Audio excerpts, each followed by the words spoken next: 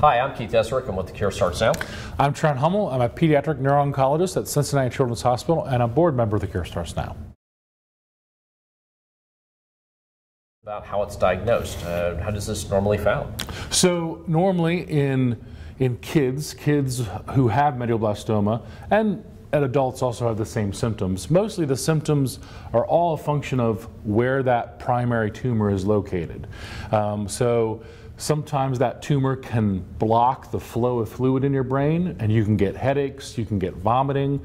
You can also have what's called ataxia, or the inability to walk straight.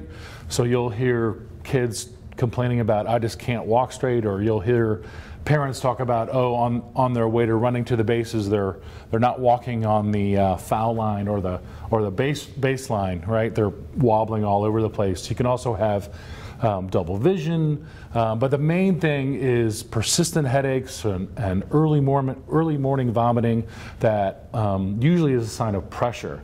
Now, if you have a spinal cord medulloblastoma, you can have other symptoms: back pain, what we call neuropathies, or sort of the pins and needles in your legs. Yeah. And also incontinence, which is essentially going to the bathroom without meaning to go to the bathroom.